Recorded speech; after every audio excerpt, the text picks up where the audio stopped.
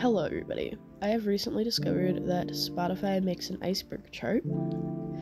So today we're going to be looking at mine. I'm going to be introducing the bands I listen to, and I'm going to give you some song recommendations. All of these bands go from most known to least known, so be ready for that.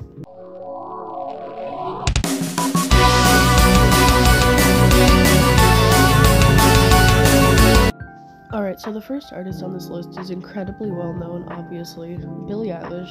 She just put out a new album, which I have yet to listen to actually, but I'll be doing that shortly. Some of my favorite songs by her are mostly her older songs like Ocean Eyes and just things from a while ago, but I'll be checking out that new album shortly, and yeah, she's at the top of the chart. And next layer, we have Linkin Park starting it off. They're fairly well known still, getting into some new metal here, early 2000s shit. One of my favorite bands, but my favorite album by them is definitely Hybrid Theory, which I own on vinyl. So yeah, definitely check that out if you haven't. Next up, we got Deftones, another band from the 2000s. Pretty well known, notable songs, My Own Summer, Be Quiet and Drive. They got a lot of different sounding music out there, and I think that's pretty nice with the difference in sound. More of a variety for their listeners. Next up here, same tier, Green Day, which if you don't know is a band that I absolutely adore. I've seen them live. Notable songs, Basket Case, Boulevard of Broken Dreams, Holiday. Band sprung up in the early 90s and are still going strong today. To finish off tier 2, we got Radiohead. Pretty well known as well. They really blew up with their song Creep.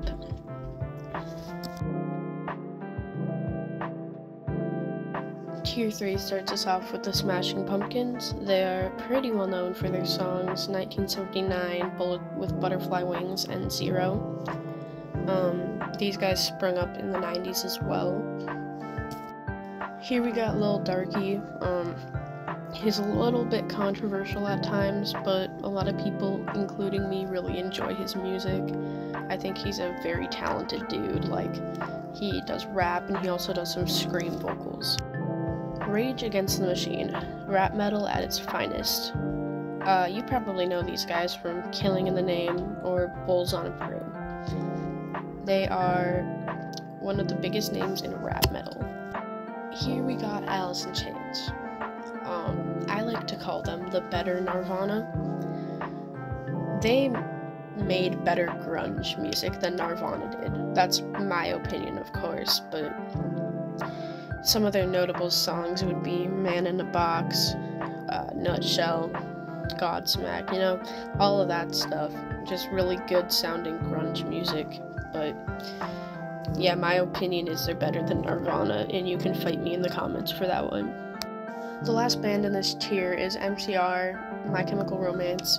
Pretty well known in the emo pop punk 2000s scene. Notable songs would be Teenagers, Helena, Welcome to the Black Parade. Alright, to start off this tier, we got The Descendants. These guys kind of started making music in the 80s. Pretty well known for Good Things, Hope, all of that good stuff. Good old classic punk. Going back to 2000s emo for a second here, we got Sleeping with Sirens, pretty popular with If You Can't Hang. Overall, very good emo band in my opinion. And back to 80s punk with the Misfits, with some notable songs being Dig Up Her Bones and Hybrid Moments. The last band in this tier is the 2000s band The Used, quite popular with Taste of Ink. And starting off tier 5, we got Kenny Hoopla, pretty well known for Estella, How Can I Rest in Peace, If I'm Buried by the Highway, and Hollywood Sucks. This dude is absolutely amazing live. And here is Mayhem, one of the most popular black metal bands of the 90s, notable songs being Freezing Moon and Death Crush. Here's some more classic punk for you, the Dead Kennedys, with their first release being in 1979. Notable songs, Holiday in Cambodia. Next up we got Acid Bath, which is Sludge Doom from 1995. Notable songs, Cheap Vodka and Scream of the Butterfly. Excuse me if I pronounce this wrong, but I believe it's Kekt Arak. It's gonna be some Ukrainian black metal and ambient black metal. Amor is a really notable song by them, really nice and slow, drugged out riffs, really amazing. Catalyst is a hardcore punk band that came about in 2021 with some of their most popular songs being Nice to See You, Is This All That Will Be, and Forget It, I'll Figure It Out. Salvador Day is a screamo band that came about just last year in 2023 and has been doing very, very well since they came out. Grey Day's first released in 1993, Chester Bennington was their lead singer before Chester went to Linkin Park. Bell Witch is Pacific Northwest funeral doom metal that emerged in the 2010s. Notable songs being their hour-and-a-half long Mirror Reaper. Next, I bring you Doom, a hardcore band that started up in 91. Notable songs being Police Bastard and Means to an End. Next, I bring you Capitalist Casualties and grindcore, also starting in 1991. Notable songs being Violence Junkie, On the Take. Overall, very, very good classic grindcore. Next, I got Disrupt.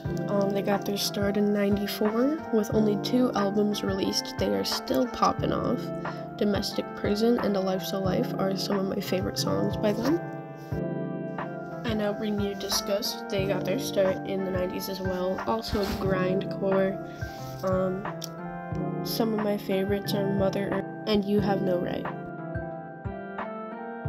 Here we are, down at the final tier. If you have made it this far, thank you so much for watching.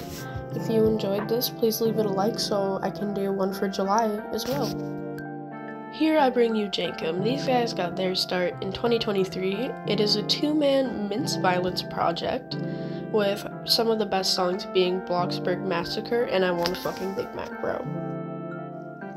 Here is Adam B. It is a solo project, indie music. It got its start in 2023 as well. Notable songs I Still Remember and Substance. And finally, the last band in this tier, we got Spec.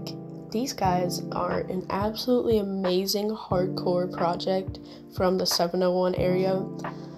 Definitely give these guys a listen. Absolutely amazing work. So, you've made it to the end of my Iceberg Spotify chart for June. If you want to see one of these for July, make sure you like this video and subscribe to the channel. Thank you.